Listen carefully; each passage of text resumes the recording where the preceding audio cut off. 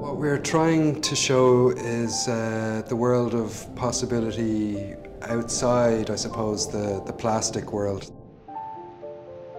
We are here in Tun, a creative space in Temple Bar, Dublin. We are making a currach, a traditional boat from the Achill region of Mayo. In the traditional way of building a currach, we'd be using what's locally available. Very little would have been imported in time long ago to build a currach. It would all have been locally sourced and inherently sustainable. This currach is made from wood sourced all on the island of Ireland. We have hazel, we have spruce, we have an old piece of garden furniture that we found here in the space.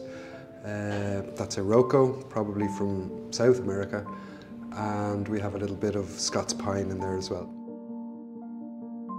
The garden furniture is in these tea-coloured parts where we need a harder wood for supporting key joints in the boat.